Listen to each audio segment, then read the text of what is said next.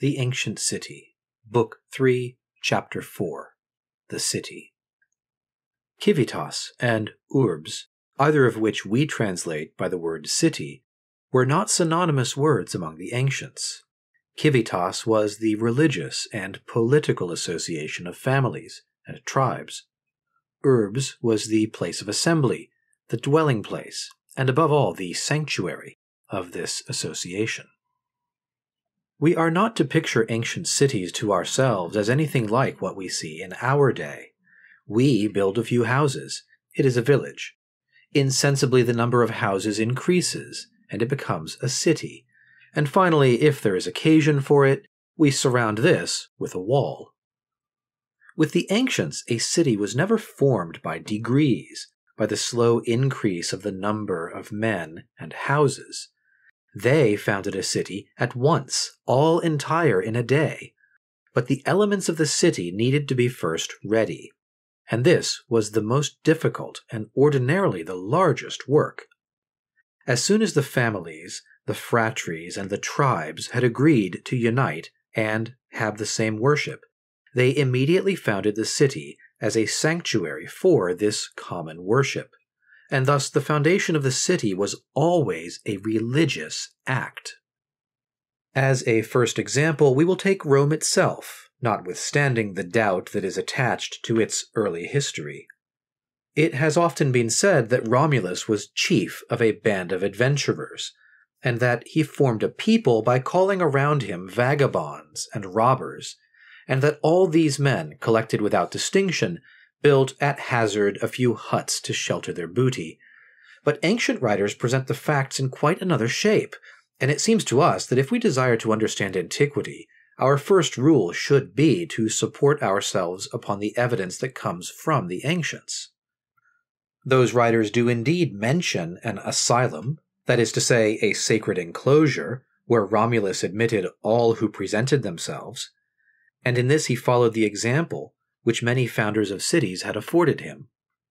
But this asylum was not the city. It was not even opened till after the city had been founded and completely built. It was an appendage added to Rome, but it was not Rome. It did not even form a part of the city of Romulus, for it was situated at the foot of the Capitoline Hill, whilst the city occupied the Palatine. It is of the first importance to distinguish the double element of the Roman population. In the asylum are adventurers without land or religion. On the Palatine are men from Alba, that is to say, men already organized into a society, distributed into genties and curies, having a domestic worship and laws. The asylum is merely a hamlet or suburb, where the huts are built at hazard and without rule. On the Palatine rises a city, religious and holy. As to the manner in which this city was founded, antiquity abounds in information. We find it in Dionysius of Halicarnassus, who collected it from authors older than his time. We find it in Plutarch, in the Fasti of Ovid, in Tacitus, in Cato the Elder, who had consulted the ancient annals, and in two other writers who ought above all to inspire us with great confidence, the learned Varro and the learned Varius Flaccus, whom Festus has preserved in part for us, both men deeply versed in Roman antiquities, lovers of truth, and in no wise credulous, and well acquainted with the rules of historical criticism. All these writers have transmitted to us the tradition of the religious ceremony which marked the foundation of Rome, and we are not prepared to reject so great a number of witnesses.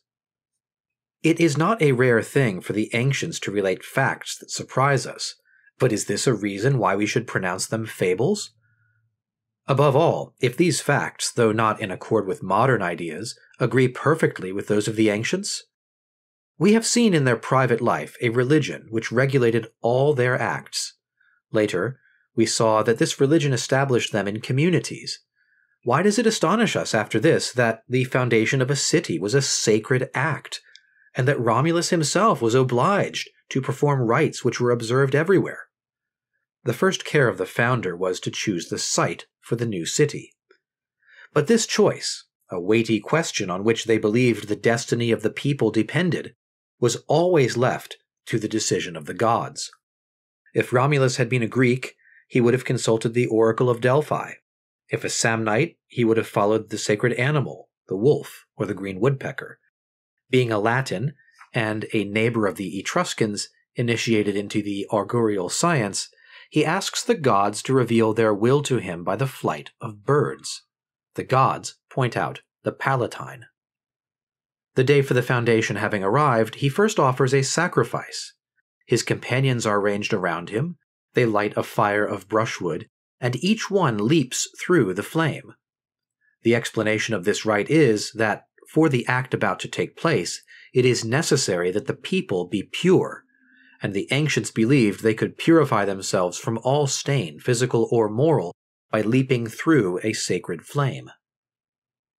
When this preliminary ceremony had prepared the people for the grand act of the foundation, Romulus dug a small trench of a circular form and threw into it a clod of earth which he had brought from the city of Alba. Then each of his companions, approaching by turns, following his example, threw in a little earth, which he had brought from the country from which he had come. This rite is remarkable, and reveals to us a notion of the ancients to which we must call attention. Before coming to the Palatine, they had lived in Alba, or some other neighboring city. There was their sacred fire. There their fathers had lived and been buried. Now their religion forbade them to quit the land where the hearth had been established, and where their divine ancestors reposed. It was necessary then, in order to be free from all impiety, that each of these men should employ a fiction, and that he should carry with him, under the symbol of a clod of earth, the sacred soil where his ancestors were buried, and to which their manas were attached. A man could not quit his dwelling place without taking with him his soil and his ancestors. This rite had to be accomplished so that he might say, pointing out the new place which he had adopted, "This is still the land of my fathers, terra patrum, patria.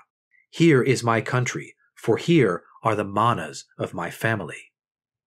The trench into which each one had thrown a little earth was called mundus. Now this word designated, in the ancient language, the region of the manas. From this place, according to tradition, the souls of the dead escaped 3 times a year, desirous of again seeing the light for a moment. Do we not see also in this tradition the real thought of these ancient men? When placing in the trench a clod of earth from their former country, they believed they had enclosed there the souls of their ancestors. These souls, reunited there, required a perpetual worship, and kept guard over their descendants. At this same place Romulus set up an altar, and lighted a fire upon it. This was the holy fire of the city. Around this hearth arose the city as the house rises around the domestic hearth.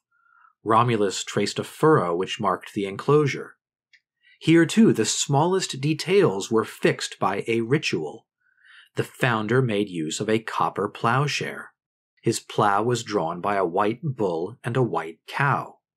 Romulus, with his head veiled and in the priestly robes, himself held the handle of the plow and directed it, while chanting prayers. His companions followed him, observing a religious silence. As the plow turned up clods of earth, they carefully threw them within the enclosure, that no particle of this sacred earth should be on the side of the stranger. This enclosure, traced by religion, was inviolable. Neither stranger nor citizen had the right to cross over it. To leap over this little furrow was an impious act. It is a Roman tradition that the founder's brother committed this act of sacrilege and paid for it with his life. But in order that men might enter and leave the city, the furrow was interrupted in certain places. To accomplish this, Romulus raised the plow and carried it over. These intervals were called portae. They were the gates of the city. Upon the sacred furrow, or a little inside of it, the walls afterwards arose. They also were sacred. No one could touch them, even to repair them, without permission from the pontiffs. On both sides of this wall, a space, a few paces wide, was given up to religion, and was called the Pomorium. On this space no plough could be used, no building constructed. Such, according to a multitude of ancient witnesses, was the ceremony of the foundation of Rome. If it is asked how this information was preserved down to the writers who have transmitted it to us, the answer is that the ceremony was recalled to the memory of the people every year by an anniversary festival, which they called the birthday of Rome. This festival was celebrated through all antiquity, from year to year, and the Roman people still celebrate it today, at the same date as formerly, the 21st of April. So faithful are men to old usages through incessant changes. We cannot reasonably suppose that such rites were observed for the first time by Romulus. It is certain, on the contrary, that many cities before Rome had been founded in the same manner. According to Varro, these rites were common to Latium and to Etruria. Cato the Elder, who, in order to write his Origines, had consulted the annals of all the Italian nations, informs us that analogous rites were practiced by all founders of cities. The Etruscans possessed liturgical books in which were recorded the complete ritual of these ceremonies. The Greeks, like the Italians, believed that the site of a city should be chosen and revealed by the divinity.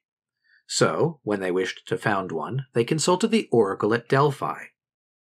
Herodotus records, as an act of impiety or madness, that the Spartan Doreus dared to build a city without consulting the oracle and without observing any of the customary usages.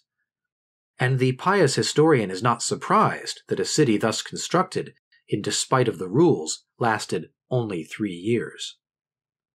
Thucydides, recalling the day when Sparta was founded, mentions the pious chants and the sacrifices of that day. The same historian tells us that the Athenians had a particular ritual and that they never founded a colony without conforming to it. We may see in a comedy of Aristophanes a sufficiently exact picture of the ceremony practiced in such cases.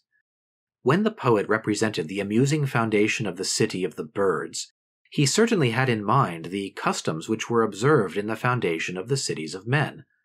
Now, he puts upon the scene a priest who lighted a fire while invoking the gods, a poet who sang hymns, and a divine who recited oracles.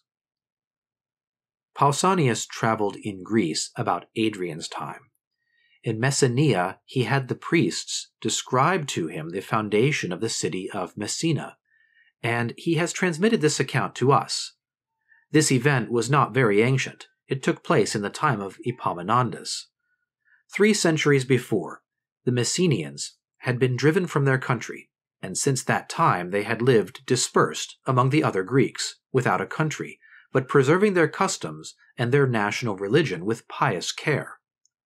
The Thebans wished to restore them to Peloponnesus, in order to place an enemy on the flank of the Spartans, but the most difficult thing was to persuade the Messenians. Epaminondas, having superstitious men to deal with, thought it his duty to circulate an oracle predicting for this people a return to their former country. Miraculous apparitions proved to them that their gods, who had betrayed them at the time of the conquest, had again become favorable. This timid people then decided to return to the Peloponnesus in the train of a Theban army. But the question was where a city should be built, for it would not do to think of reoccupying the old cities of the country. They had been soiled by the conquest. To choose the place where they should establish themselves, they could not have recourse to the Delphian oracle, for at this time the Pythia was favorable to the Spartans. Fortunately, the gods had other methods of revealing their will. A Messenian priest had a dream in which one of the gods of his nation appeared and directed him to take his station on Mount Ithome, and invite the people to follow him there. The site of the new city was thus indicated, but it was still necessary to know the rites to be performed at the foundation, for the Messenians had forgotten them. They could not adopt those of the Thebans, or of any other people, and so they did not know how to build the city. A dream, however, came very opportunely to another Messenian.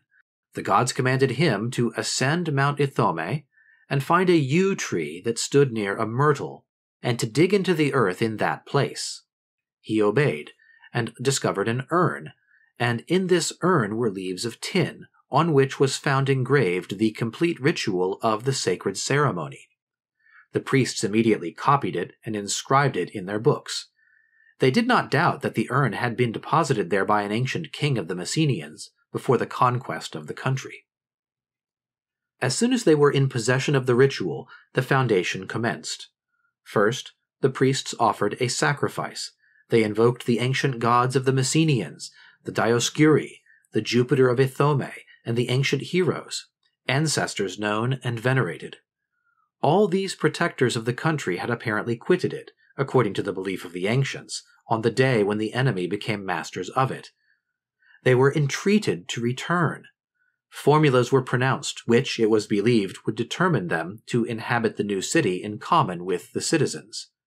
This was the great object. To fix the residence of the gods with themselves was what these men had the most at heart, and we may be sure that the religious ceremony had no other aim.